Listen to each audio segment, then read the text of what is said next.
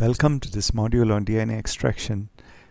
Over the course of this module, we will discuss the fundamental principles of DNA extraction and the procedures associated with DNA extraction. The process of DNA extraction consists of the following steps: cell lysis, precipitation of proteins, removal of RNA, and precipitation of DNA. Cell lysis can be carried out using strong denaturants such as sodium dodecyl sulfate, which is a surfactant. The lysis of the cell depends on the type of the cell. For instance, plant cells will require an enzyme known as cellulase to degrade the cellular components, which primarily consist of cellulose. In the case of yeast, the enzyme lyticase may be utilized to degrade cellular components associated with yeast.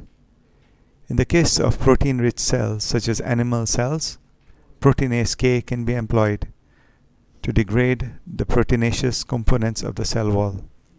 In the case of gram-negative bacteria, no additional enzymes are required.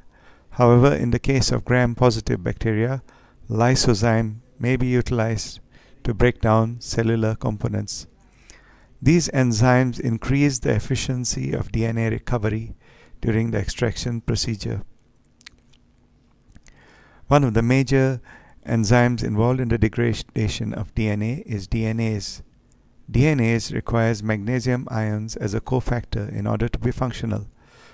The addition of ethylene diamine tetraacetic acid, EDTA, chelates magnesium ions and renders DNases inactive.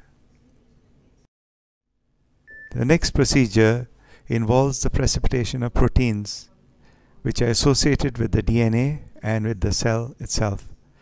Proteins can be precipitated using organic solvents such as phenol chloroform isoamyl alcohol. When proteins and DNA are mixed with these organic solvents, the DNA transfers to the aqueous phase, whereas the proteins transfer to the interphase. The aqueous phase can then be separated and transferred into a fresh test tube for precipitation. This is a depiction of the aqueous and organic phase. As you can see in the following diagram, the organic phase is depicted in orange, and this can be the phenol or chloroform solvent. The aqueous phase, which contains the DNA, is depicted in gray, and the interface is depicted as a white mark. This interface contains the precipitated proteins. In order to isolate the DNA, the aqueous phase can be pipetted out into a fresh tube and precipitated using alcohols. Of RNases, as RNA can interfere with the downstream processing of DNA. RNA is degraded by the addition of the RNase enzyme under acidic conditions. The degraded RNA can be removed using solvent extraction step with chloroform.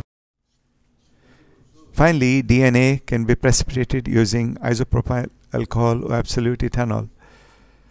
Isopropanol is used in the ratio of 1:1, and absolute ethanol can be utilized in the ratio of 1:1 as well.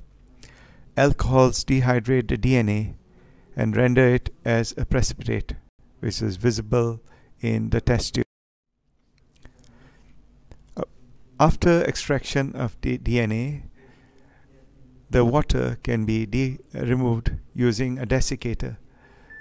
DNA quality can be assessed using spectrophotometry or by electrophoresis, and amenability of DNA for downstream processing can be done by using PCR.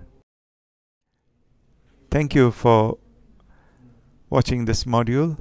Please complete your evaluation at the end of this section.